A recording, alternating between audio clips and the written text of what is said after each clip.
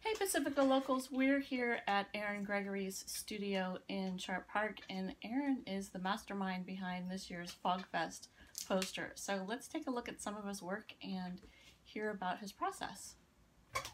In reading about cotton crustaceans, it was kind of interesting because you took a variety of not only skills but passions from your life to create this business. Right. Can you talk about sort of your past and how you got into art, but also how you combined your passions into creating this business? Sure. So, like a lot of young kids, I grew up loving sharks and dinosaurs and science. My mother and art and aunt took me to the Sacramento Zoo. I grew up in Sacramento. So we'd go there, or we had a giant fish store called Capitol Aquarium that I would eventually work at in my teenage years. They would drive me here to the Bay Area, where I'd go to Cal Academy, California Academy of Sciences, back in the old building. Do you remember the alligators in the pit? Absolutely, yeah. In the cool reptile house area. Yep. Yeah, that's one of my favorite parts. And the big million-gallon roundabout aquarium. I could sit there all day and watch that. So I think a lot of those experiences really planted the seeds for my passion and love for science and the natural world. And so I started keeping aquariums as a kid and was kind of obsessed with it since I was probably like 8.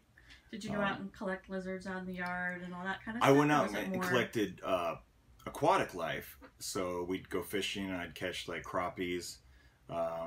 I had a creek behind my house growing up, so I'd go catch crayfish, put them in my wagon, and then try to put them in tanks, I'd keep crappies and crayfish and anything I could find in my aquariums in my bedroom, and then eventually, jump on my BMX bike and cruise down to the local fish store with like $4 in dimes and buy some kind of somewhat exotic tropical freshwater fish and put that in a tank and figure out how to keep it alive. And I think at one point I had like 8 or 9 aquariums in my bedroom when I was probably like around 10 years old. It would drive my dad crazy because all the air pumps would be going at once, and it was just this constant vibrating din, from my room, shaking the house. So, and that led to pretty much as soon as I was old enough, as soon as I turned 16, I got a job at the local pet store, which had a really big fish room. And I learned a lot from the manager there. At what point did your family have the fish store? So it all kind of leads up to that. So yeah. This is before that. Yeah, this is before. So I turned 16, legally able to work, get my first real job at a place. I was a lifeguard at 15 and a half, because you can do that in California. Turned 16, got the job at the pet store, started running the fish room and really learning about just the basics of biology and ecosystems and how to kind of control them and how they work and balance. And that led to a job at another fish store, which led to a job at another fish store. And so I pretty much kind of rotated through most of the fish stores in Sacramento as I grew up. And eventually ended up at Capitol Aquarium, the place I went to as a child. And from there, I met someone who wanted to sell an aquarium maintenance company, which I was about 18 at the time. No, yeah, I was about 20, a little older. Because I remember celebrating by drinking a beer. I just was about to turn 21. So we bought the business, I had my beer, and I ran around Sacramento cleaning aquariums for a living. Commercial and residential? Yep, commercial, residential, private homes, businesses, you name it. Saltwater, all of that. Yep, saltwater, freshwater. I even did ponds, which was miserable, especially in Sacramento. Yeah, stinky and super hot. And, yeah. And then from there, that led to me acquiring a fish store. One of my favorite fish stores, one I had worked at when I was younger. When I was about 18, 19, that's where I worked. That fish store went up for sale, and I came back around and bought it with my aunt. So I was about 22 when we bought the fish store, which is young and crazy to try to take on. Yeah. Super ambitious. Yeah. And that store was called O Street Aquarium. It was definitely ambitious. I was a little over my head. We both were. And sadly, we also bought the store a week before 9/11 happened. So we got the keys September 1st, and 9/11 happened, and that really crushed the disposable income hobbies. Yeah. So fish stores, hobby stores, train stores, anything like that, they just plummeted. People just, stopped spending any kind of disposable income. Yeah, for the most part. We all went inside and exactly. We right. grieved. Yeah. Yeah, exactly.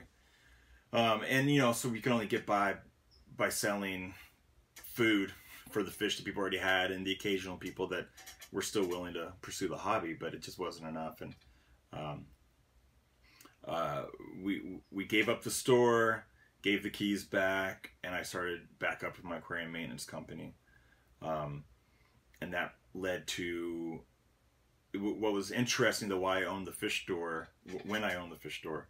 This whole time I was in my metal band called Giant Squid, which was really starting to get attention in Sacramento. And we hooked up with a famous producer to come record the record. And he came to the fish store and thought that was a kick, that we rehearsed in the room, because I lived in the apartment above the fish store. So he came to listen to our songs above the fish store. And, from there, once the fish store was kind of out of my life, which was a sad thing for me, it did open up more time for me to pursue the band.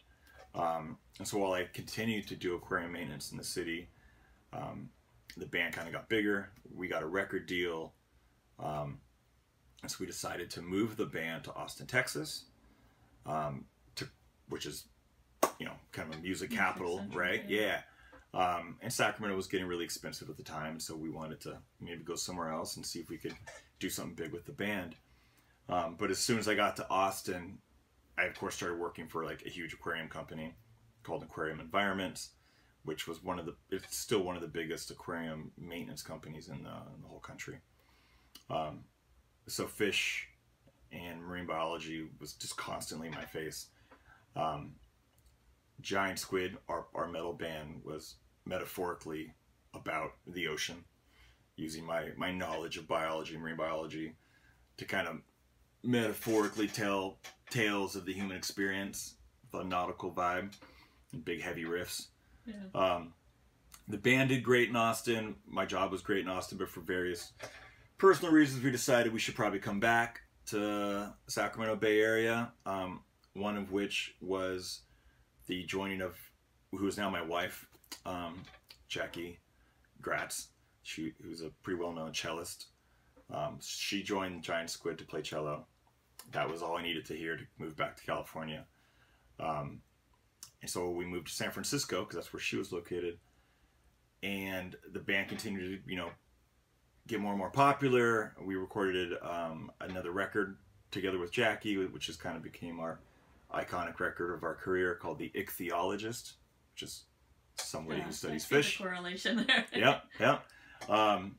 And so that did really well for us. We got another record deal with another record label. But a lot of the inspiration and lyrical content that I came up with for The Ichthyologist came about when I got a job as a professional scuba diver and a aquarium biologist, basically, at Aquarium of the Bay, which is here in San Francisco at Pier 39. So I spent my days in these giant 150-foot long, 25-foot wide aquariums, surrounded by massive balls of anchovies and 8-foot 7-gill sharks and 7-foot white sturgeons and bat rays and leopard sharks and enormous giant black sea bass. So I'd spend 2 to 3 hours a day in that freezing Bay Area, San Francisco Bay water, which was pumped into the tanks, vacuuming and scrubbing and cleaning and feeding the animals. Part of it was quite often a little bit of what we always kind of laughed to say, that we were shark wranglers. Yeah. Because professionally, we kind of were shark wranglers. We had to survive in there with them. Yeah. The sharks generally didn't mess with us too much, but we had to give big feeding presentations, so the crowds would fill in the tunnels that went into the tanks. And they would watch us feed the 7-gill sharks by handing out steaks of salmon. So there'd be one diver both of us would be pinned against the wall. One diver's handing out the food with, you know, kind of tongs as the sharks swim in. And the other diver has this kind of a PVC, and I don't want to say a spear, but just kind of this barricade made of PVC that we would use to push the sharks away if they got too rambunctious. You know, or if too many of them came in at once, it was too hard to manage, we could push them away. 7-gill sharks they're really big and they're powerful, and they're kind of grumpy. So especially when they're hungry. Especially when they're hungry, and I have a small bucket filled with salmon hanging off my belt between my legs. Yeah. It gets a little squirrely, and there were some hairy moments. There's different times in the year where the sharks get really kind of randy and is there a mating season for yeah, sharks? It's kind of around that. Okay. And I forget what it is now. I want to say it's either November or February. Is around in that window. But the sharks' behavior changes. And we got chased out of the tanks a couple times. Yeah, for sure. Where it just got overwhelming. Sharks biting the back of my tank, and yeah, getting between my legs to try to get to the bucket. And we're talking 250 pound animals. With big teeth. With yeah, significant teeth, for sure. Big mouths, you know, just big, powerful, it's a beautiful species. It's a very prehistoric species. And it's one of the biggest predators we have naturally here on our coast in Pacifica and also in the San Francisco Bay. They go into the bay quite a bit. The only thing really bigger than them would be the occasional 6-gill shark, which kind of looks like a 7-gill, but gets bigger, and great white sharks, which we now know come into the bay quite a bit from recent studies. Yeah, and video. And video, yeah, right, the video of it attacking that seal. So I would, you know, be on my knees cleaning and feeding animals, coming up with these lyrics for giant squid, which was fun. And so the ichthyologist did really well. But at the same time, I was kind of hustling. There wasn't a lot of money in being a professional algae scrubbing scuba diver. That position now at that aquarium is volunteer-based. So, yeah. As you can imagine, they weren't paying us very well when it wasn't. I was mopping floors at a auto garage because I grew up around Saab cars. My dad worked for Saab. So I was diving at the aquarium. I was doing oil changes and mopping floors and washing cars at an auto garage, all just so I could be in my band, kind of wondering what I was doing with my life. And when I turned 30, I realized I need to make a change. You know, the band probably isn't going to pay the bills. The band probably isn't going to be a way for me to live a comfortable life. So I reinvented myself and went back to college, I guess. I went to art school, studied at a legendary cartoon graphics school called the Kubert School of Cartoon Art, I guess, basically. So when you were a kid, did you draw? Did you have an interest Sure. in drawing? Yeah, so I drew as a kid. It was in there with the fish tanks and the... I drew as a kid, like most kids will do. I probably did it more than the average kid, and I was maybe a little bit better than those around me. You know, I'd often be the kid in class that was probably the best at drawing, but I would often be the one who wasn't. I had plenty of friends that were to draw circles around me growing up. So it's something I always loved. It's something I always wanted to get better at. I grew up loving comic books, collecting them kind of obsessively. And so at this point in my life, I decided I'm going to go be not only an artist, but I'm going to be a comic book artist, which is why I went to the Kubert School, which is where you go if you want to be a comic book artist. It's located in Dover, New Jersey, which is a hard little town to adjust to if you've grown up in California your whole life. And in doing so, I left my band and the all the buzz and kind of success that the ichthyologist record was producing for giant squid. And I left my girlfriend, Jackie, now my wife and mother of our 2 kids. So that was hard to do. But I spent a good solid year at the Kubert School, did really well, but decided it wasn't the exact path I wanted to go. And so I transferred to the Academy of Art here in San Francisco. Yep, moved back to San Francisco. That way the band could get active again. I could, you know, Jackie and I could be together. And I would also get a degree at that school, where the Kubert School is vocational. So, and that degree gave you credibility to, okay. You know, a lot of people would argue why you would need an art degree, but it definitely gives you credibility. It enables you to teach, which is something I was always interested in doing, and I now do professionally. And it just figured if I was going to spend that much money, both schools cost about the same amount of money, I should probably have a degree, because what if something happens to my hands and I can't draw professionally? You know, I would need that. We need a bachelor's degree to fall back on to maybe get a different kind of job. The drawing, but also as a musician, if something happened to your hands, you wouldn't be able to do that either. Right. You know, so you never know what may happen in life. It's always good to have, you know, some backups, and always wanted a college degree. You know, that was something that I had regretted not chasing earlier in life, because I was so busy with the fish store and so busy with the bands and all these other kind of really ambitious projects I had in my 20s. Took me out of City College in Sacramento, where I was studying marine biology for a minute.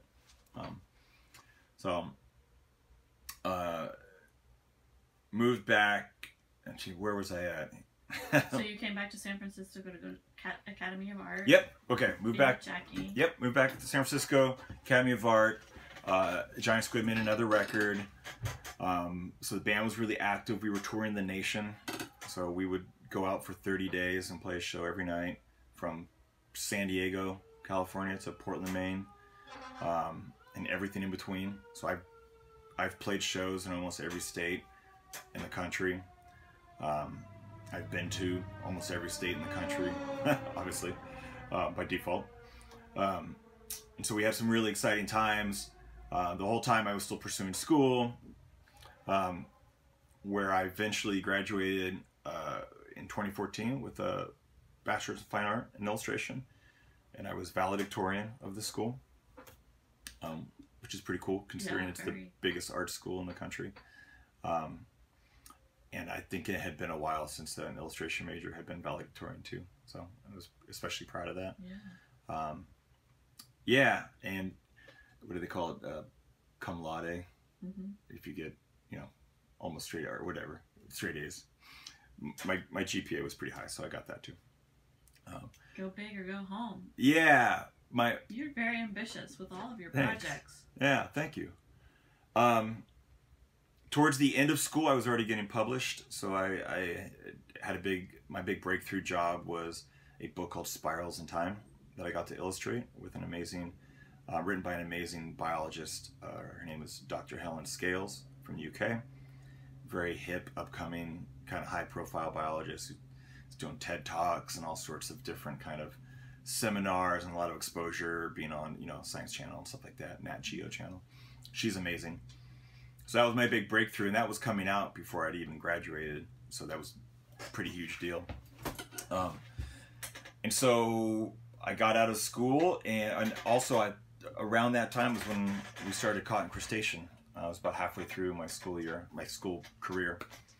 And so I hit the ground running right out of art school. Been pursuing Cotton Crustacean super hard ever since. Helen Scales and I did another book called Eye of the Shoal, which was really successful as well. So Spirals in Time was about animals that create seashells, so basically mollusks in general, past, present, how they've affected humanity, you know. So yes, it's really cool. And then Eye of the Shoal is the equivalent book to just about fish, you know. So I've gotten comic book work. I got to illustrate a Godzilla comic book. I've done tons of record covers for, you know, bands that either I know or some bands I don't know. Lots of published work in that regard. Did some stuff for the Smithsonian, which is great. So has a lot of the work you've done been because of your music background, or because of the art background, or connecting, networking? Yeah. It seems like we were talking about this earlier, that things aren't necessarily connected, but you've connected them. Yeah, absolutely. Right. So I had this past with fish in marine biology, a passion for that, and almost 20 years in that industry.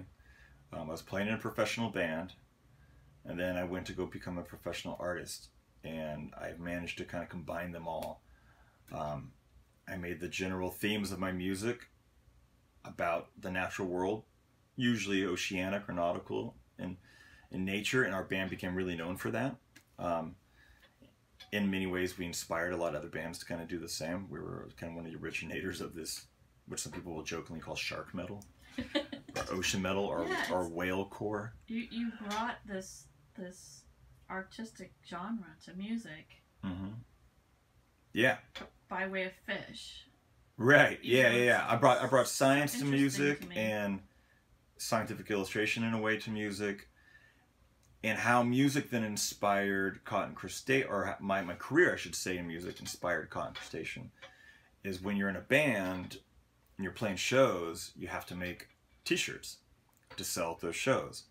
And Giant Squid made plenty of t-shirts, so I had a lot of experience in kind of how to design them and get them set up to take to a screen printer and get a final product back that looked okay, and then sell to our fans. So I was already doing that series of techniques, I guess, kind of mechanisms to produce a final product, and dealing with local manufacturers and whatnot.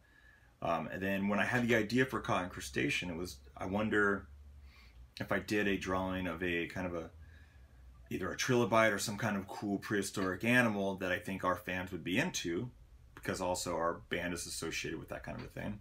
I wonder if I made a shirt like that and then just didn't put Giant Squid on it, didn't make it a band shirt, just made a shirt, and sold it at the merch table if people would buy it.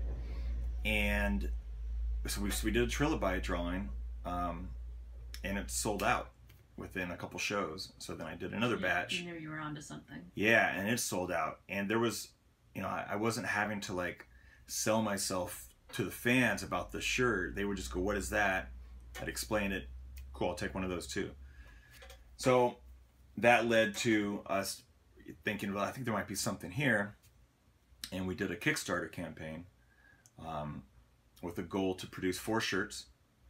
And our total that we wanted was $2,000 to do that. That's kind of how Kickstarter works, right? You say, we need X amount of money, help us. This is what we're going to do with it. This is what you get for it. You got it. Yeah. So if you pledge, and we got almost $12,000. And you wanted 2. We wanted 2. We got almost 12.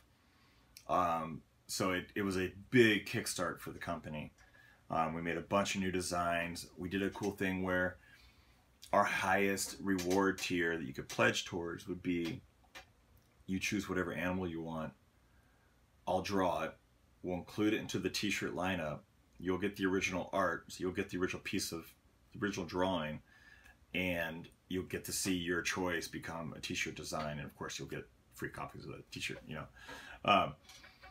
So that, I think we had like 6 people choose that. I mean, it just really shot the, it was great. So we had all sorts of new designs. We had money, and one of the first things we did was we, having just moved to Pacifica about 1.5 years before, we set up a booth at FogFest and bought the tent and made the shelves, figured out our whole display. We brought in our house plants from our home and put them in the corner to make it homey.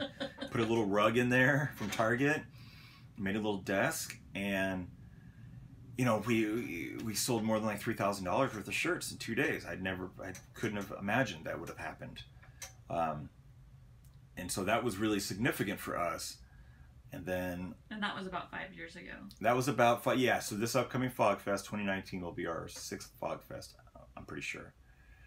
So we did it again the next year with a much more even refined booth, nice wood shelving and cool signage and mannequins now wearing the shirts, instead of just shirts on like a board. And we did about $5,000 worth of sales, which was really blowing our mind. Yeah. And about that time, we were starting to get into other shows. So we were doing Maker Fair and the San Mateo Fairground. That show's huge. That show is huge, and we did even more money at that show one year that really made us realize there was something here that could be not only just a career, but something that can really sustain the whole family can be involved in, you know, an actual company, a real family company that, you know, someday maybe my daughters can run if we keep it going. And so we started just hitting every show we could, little art and craft street fairs, super hip boutique, you know, shows, anywhere that would have us. We started exhibiting at Cal Academy, Academy of Sciences in Golden Gate Park, for their nightlife events. And if you can imagine it would work, we've probably done it, you know. In the last couple of years, we've gotten into reptile shows. So there's a lot of crossover there. And usually I'm one of only 2 or 3 other t-shirt vendors, so there's not a lot of competition, which is great. And the reptile community has been really ultra accepting and friendly, and I'm starting to do custom designs for a lot of the different companies and stuff. Branding. Yeah, I'm starting to do branding, logo design, t-shirt designs for many of these reptile vendors, you know, whether they're dry goods vendors, so they're selling equipment, or they're breeders, and so they're creating exotic snakes in their garage. Yeah, there's a lot of excitement there right now with us in that community. So just did this design for the San Jose reptile show.